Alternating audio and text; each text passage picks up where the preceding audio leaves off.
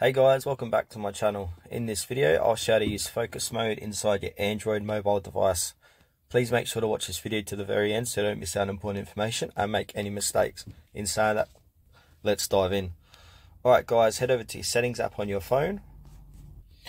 And then once here, you want to scroll down and look for digital wellbeing and parental controls. And then scroll down again. And where it says looking for something else, click on focus mode. Alright, as it says here, choose a mode based on what you're doing or where you are. Your phone settings will change to match your activity or situation. So you got all these different modes. So sleep, theatre, driving, exercise, relax and work. So for this demonstration, I'm going to set work. So click into work. And then then it says here, stay focused on work by only allowing essential notifications. So I'm going to go ahead and click on start. Alright.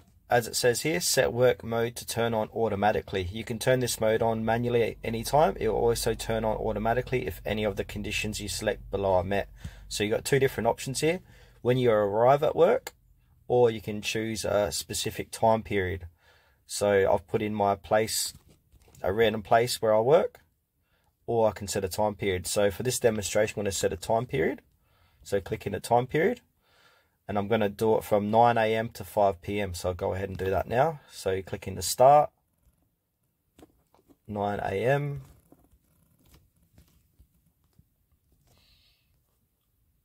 Alright, and then end time, 5 PM.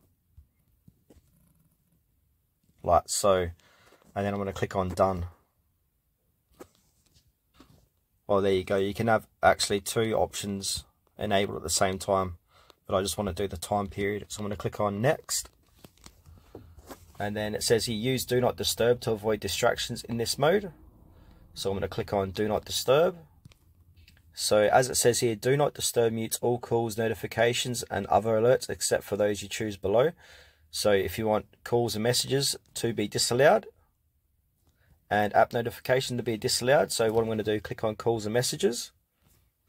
So as you can see, calls is turned off, but if I want to enable them, I can either set to all contacts or favorite contacts only, or you can choose repeat callers. So if it's an important message or messages, I can do all contacts or favorite contacts only. But for this demonstration, I'm going to keep them both off because I don't want to be distracted at work. So now I'm going to go back. So I like what I see here. If there's specific apps that you want to be notified by, click in the app notifications and you can add an app here. So this will appear while you're in do not disturb mode. So I'm going to do a quick demonstration. So I'm going to click on add apps, and if I want, say, Snapchat to be allowed, I'm going to click in add apps. I'm going to search for Snapchat. Done. And then I'm going to go back. So as you can see, add app notifications. Snapchat is allowed, but you can add multiple if you want. Once that is done, click on done. So right now it says here, calls and messages, none allowed, allowed apps, Snapchat. Alright, from here I want to click on to next. And it says here, choose what to do in work mode. Sound mode and volume, power saving mode, open an app or do an action. So you can click on any three of these. So if I want to enable power saving mode, I'm going to check that and turn it on. So I'm going to click on done.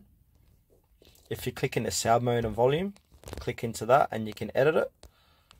So if you want it to vibrate or mute, so I'm going to click on vibrate, click on done, and then click on done again. And now here's all the options for this. So if I want to turn it on, I'm going to click on turn on.